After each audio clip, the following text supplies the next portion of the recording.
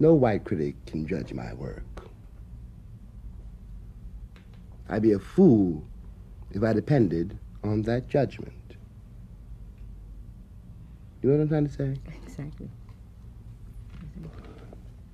But I'm not sure that anyone at this stage, I personally hate critics.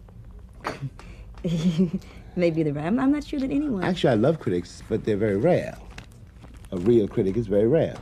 A real critic, to criticize a real book, would have to write a book of equal length, which case is a waste of time, because you could read the book that they're criticizing. That's right. Whether it be good or bad, whether it's to explain, you know what I mean? Mostly, though, the young critics are, I think, just trying to hurt people.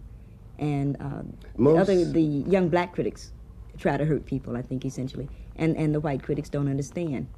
In many cases, they would like to praise it, but they don't understand. I will be able to accept critical judgments. The day I understand that they understand Ray Charles. It never happened. No. When that day comes, then, okay, that's a new ball game. We'll play it, we'll see. Yeah. I would rather a 14-year-old kid said I didn't like that essay or didn't like that poem. I could relate to that because I know that he read it and that he understood it. I felt myself together by the judgments of a few people whom I trusted. Yeah, it's the way it has to be. Who I knew would not give me any... Beep.